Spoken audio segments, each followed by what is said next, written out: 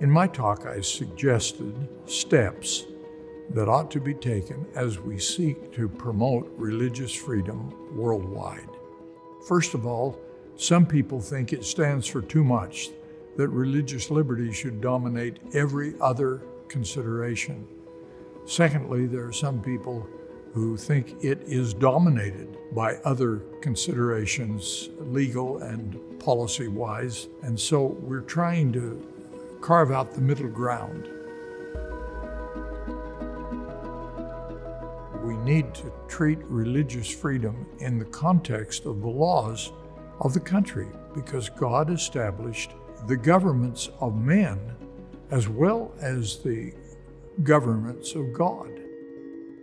It is short-sighted of religions and religious believers to believe that their particular values, as important and God-given as they are, should be dominant over every other concern of other children of God.